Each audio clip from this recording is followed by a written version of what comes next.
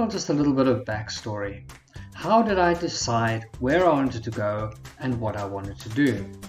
Over the last couple of years, I've been watching different YouTube channels and people online, and they were talking about their different experiences and the places that they had seen, and every time that somebody mentioned something that really piqued my interest, I would then drop a pin.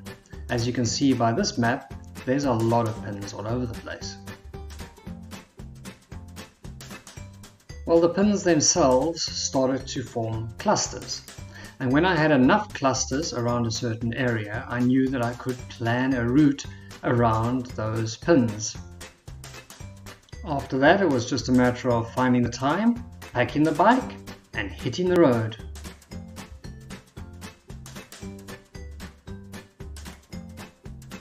On this particular tour, I did not want to take a heavy laden bike around all of these twisties, so I decided to find a campsite as a central spot and then do a day trip around all of the different pins that I had on my bucket list.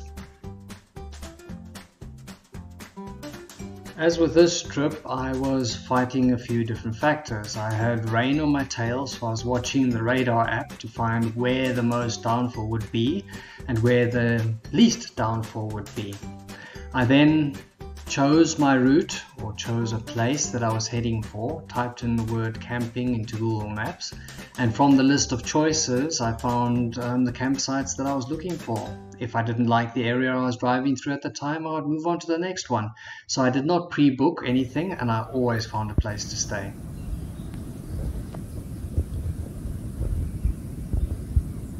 Quite a friendly little one. It's quite close. I can move and he doesn't even get scared away.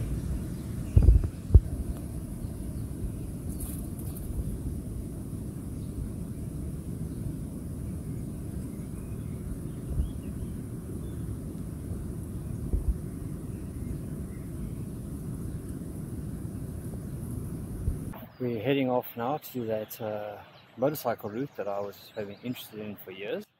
Drive through slowly, see what it's like, and then we'll head on to the open road.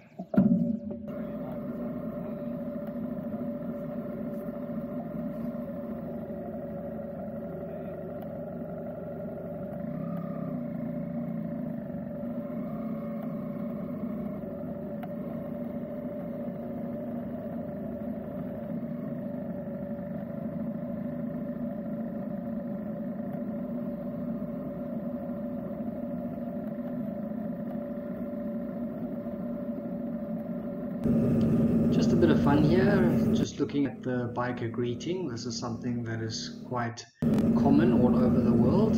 Here in Europe, we drive on the right hand side of the road, so our clutch hand can be used for giving our greeting, and we usually then two fingers pointing at the road, indicating rubber side down, guys, which is sort of like the good luck, keep the rubber side or keep your wheels on the road.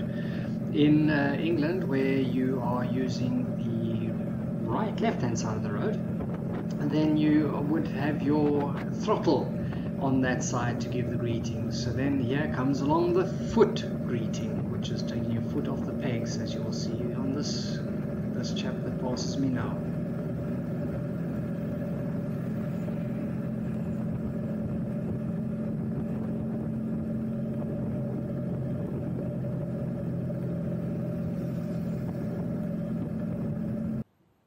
So this was a day trip, a round trip. It was 134 kilometers and took me on average then the 5 hours. Took many a good old pit stop just to check out the scenery and just to enjoy the peace and quiet.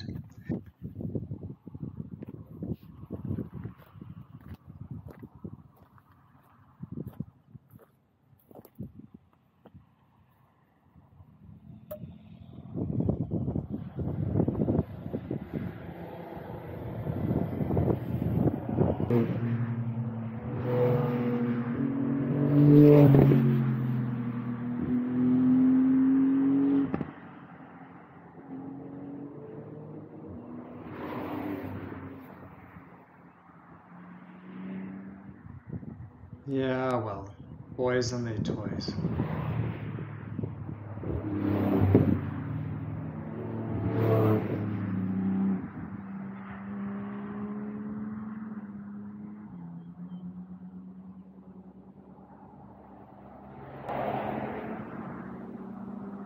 was unplanned. So coming up now, you're going to see a lot of the twisties that I went through, see quite a bit of the scenery that I saw. Scroll ahead, scrub through to the parts that you find interesting, and slow it down and look and enjoy with me.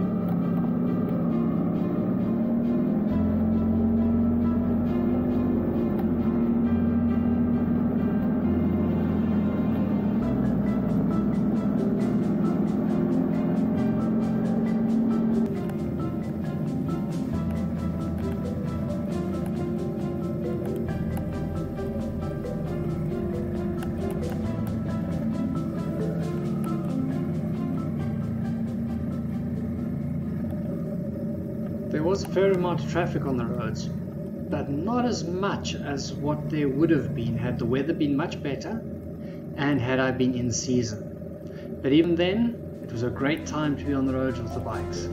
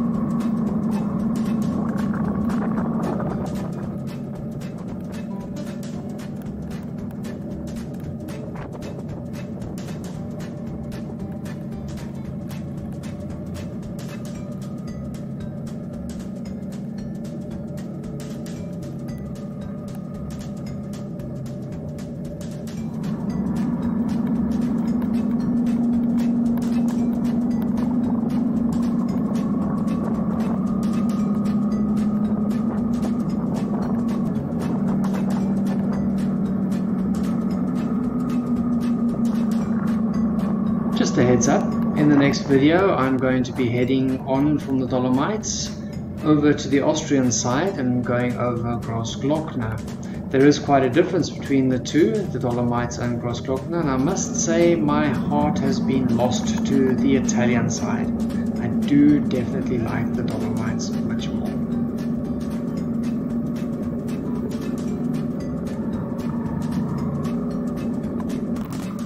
I come to the end of this video. Just beware out there on the road, guys.